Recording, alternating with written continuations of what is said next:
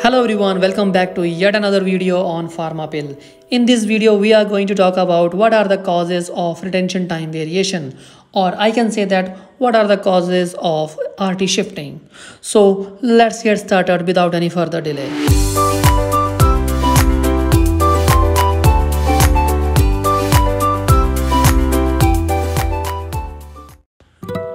Number 1, temperature fluctuation.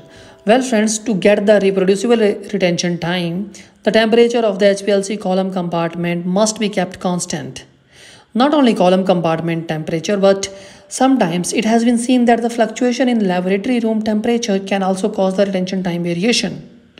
So one important point you always keep in mind that if retention time of all the peaks is moving in same direction, then you can suspect temperature fluctuation as one of the possible cause for RT variation.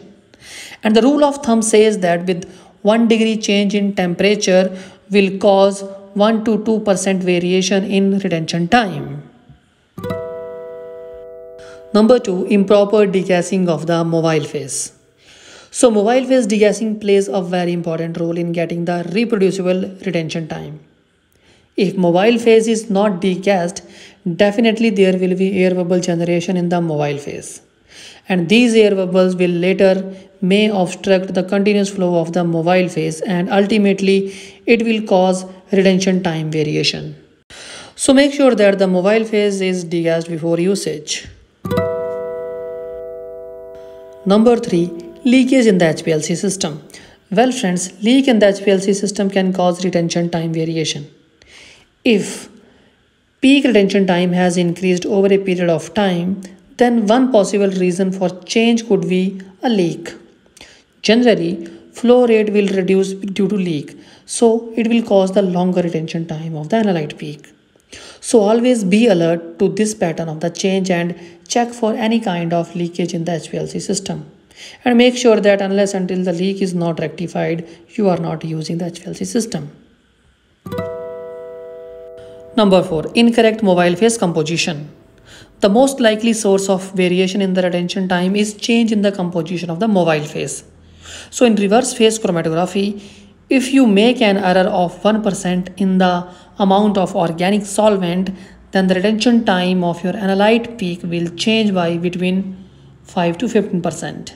That's why we have to measure the mobile phase solvents accurately, and the best approach to prepare a mobile phase will be gravimetrically rather than volumetrically.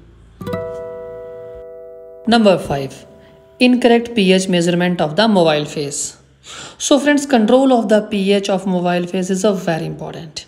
A slight change as little as 0.1 pH can result in the retention time variation of 10%.